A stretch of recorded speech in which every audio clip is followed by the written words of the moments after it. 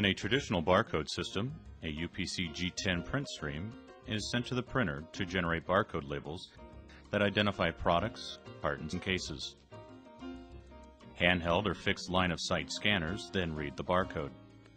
To meet new Walmart, DoD, and other retail mandates for RFID, suppliers are transitioning to electronic product codes.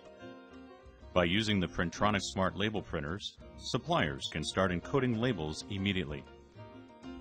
Smart labels, labels with an embedded chip and antenna called a tag, are automatically verified by the printer to assure that each label meets all necessary performance characteristics. If the label is good, it's ready for encoding.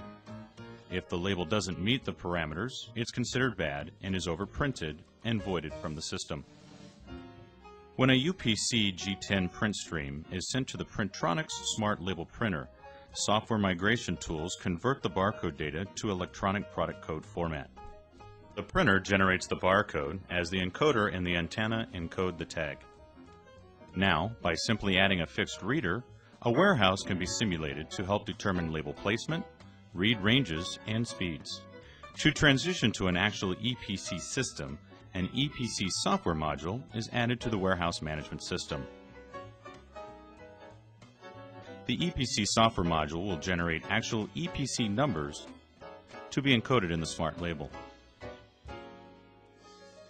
In full compliance for the mandates, pallets will be read by fixed readers and advanced shipping notices will be generated. The reasons to adopt RFID are compelling, and there are some smart ways to start. Printronix offers you logical, easy steps to meet your objectives.